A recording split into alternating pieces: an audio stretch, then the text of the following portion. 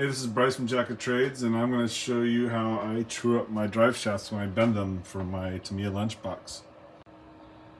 Alright, so once I've straightened them out enough where I can push them out of the gearbox, I will then chuck them up in the lathe and indicate them. Alright, so with the drive shaft chucked up in the lathe, I give it a spin with the indicator, and this looks like I have about 35 thousandths of run out, so I can fix that. I can do better. Alright, so I've done some tweaking on the drive shaft just by manually trying to bend it, and I've got it down to about a thou and a half of run out, which is about half the diameter of a human hair. So that's pretty good. We can run the shaft again.